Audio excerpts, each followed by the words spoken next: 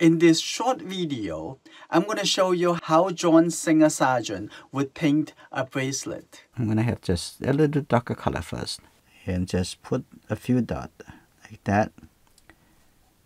Okay, like this. It's good.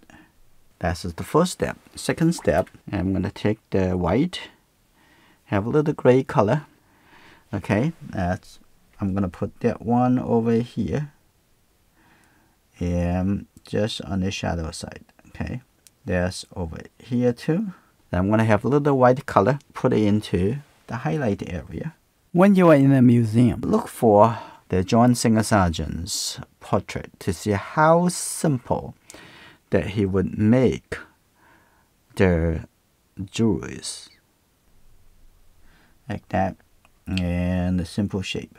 Come to join us on Patreon to watch the full watercolor portrait lesson.